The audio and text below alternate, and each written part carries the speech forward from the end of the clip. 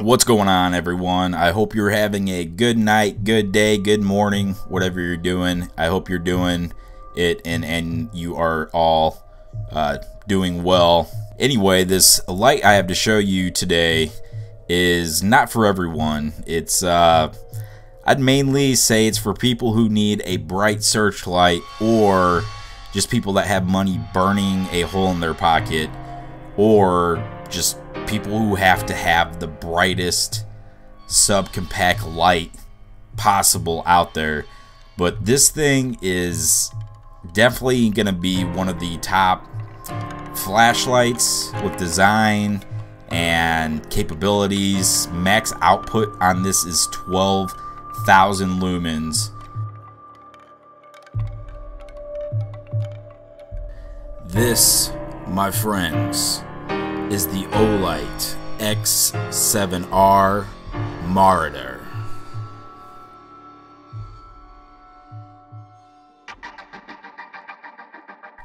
Now, like I said, this guy has a whopping max output of 12,000 lumens. That's a 33% increase from the X7. This flashlight is so bright that they put a sensor on the front of the lens and the reflector. So if this gets set down on its, on the face, so it's shining onto a table, or if this is too close to a wall, this light will dim down so it does not cause any damage to property or people. It's super, super bright. So Olight totally took into consideration some of the feedback they got from people saying, hey, I can't feel the side switch when I'm in the dark. I can't see it. It takes me forever to turn this light on. So not only did they put like a thumb divot and a brand new rubber side switch with a little nipple on it, but it also breathes. They call it like breathing, just like a human being or something living breathes in and out. So anytime you barely touch this flashlight, or you bump the table that this light's sitting on, or you wave it around the air, this flashlight is going to start to breathe. Now if you put it down, walk out of the room, it'll stop breathing, but as soon as you walk in the room and it senses any motion, whether it's vibrations or you picking it up, it will start to breathe. It's pretty sick. It's pretty awesome. Now, not only is the side switch breathe at you, it also is an indicator of the battery life that's in it. So when it's getting low on battery, it's going to turn red. When it's not, it's going to be green. And it's pretty slick. It looks pretty cool.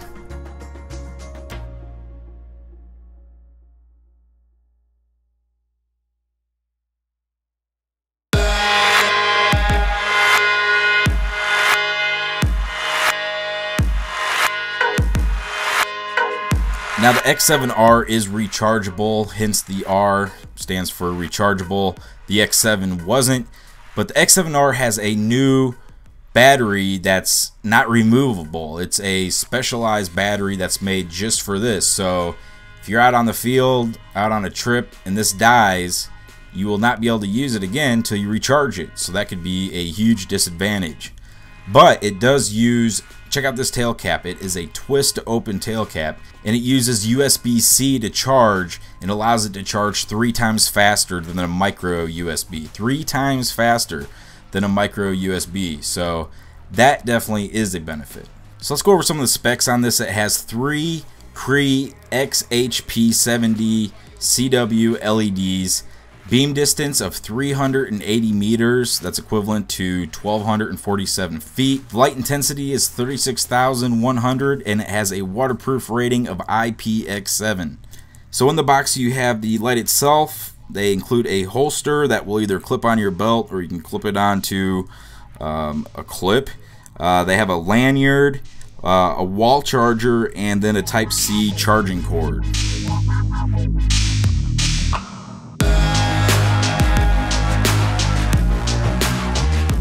Alright, so let's take a quick little tour around this guy here. You can see up here on top we have 3 different LEDs. Super clear, crystal clear reflector on this. This is a orange peel type reflector, and it's kind of got like 3 domes, so it kind of just blasts the LEDs. It gives it a nice wide spread. The stainless steel bezel, we have that Olight blue, and then we have these little kind of grooves in the side, and that just helps to dissipate heat. If you're holding here, it's not so hot, but you put your hand here, you'll see it's quite a bit warmer, so it actually does a really good job at dissipating the heat. They really worked on this side switch. Not only does it breathe, but people have always said that they have a hard time finding the side switch in the dark because it all feels kind of the same. Not with this one. There's actually, you run your finger along here, there's a little ramp, so you can ramp up and boom, lands right in the divot, and then you have the rubberized switch with a nice little nipple on the top, and you just go through all the different modes that way. Moving down, we have the spot for the lanyard, and if you don't want a lanyard, just push it down. If you do want a lanyard, go ahead and pull it up and put the lanyard through there and then push it down. Down here on the bottom, we have the charging port for the USB-C, and you just twist to open, charge it. While you're charging, it will turn red, and when it's fully charged, it will turn green. Pull it out and just twist it. It's a pretty sweet little feature that they got there.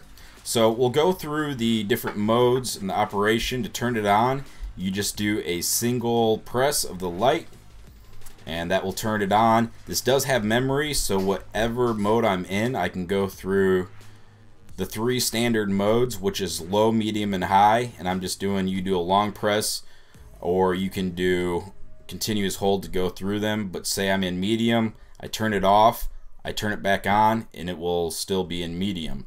At any time when the light is on or off, I can double press. That will go directly to turbo. If I want to get to turbo S, I double press again, and there's the turbo S. So total modes, there's moonlight, do a long hold, you'll see that moonlight pop on there. So there's moonlight, low, medium, high, oops, double click for turbo, and double click again for turbo S.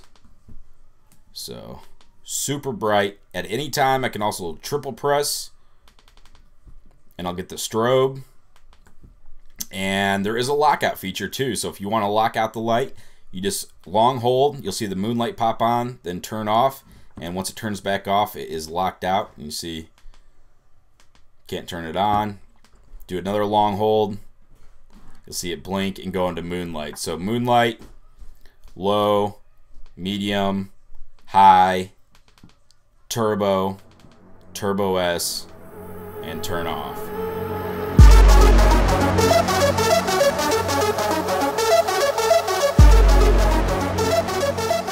So the light itself weighs 660 grams, where a can of beer weighs 365 grams. So it's almost 2 beers is equivalent to this flashlight, and the flashlight is the size of a beer. So that just kind of shows you that this thing is just a tank and a powerhouse. So overall, I think it's an excellent light. I like all the upgrades, from especially the breathing side switch. I think that thing's the absolute coolest.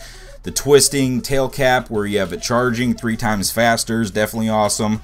This thing does almost cost $300. It's around $270, which is crazy expensive, but at the same time it has all the newer stuff and it's super bright.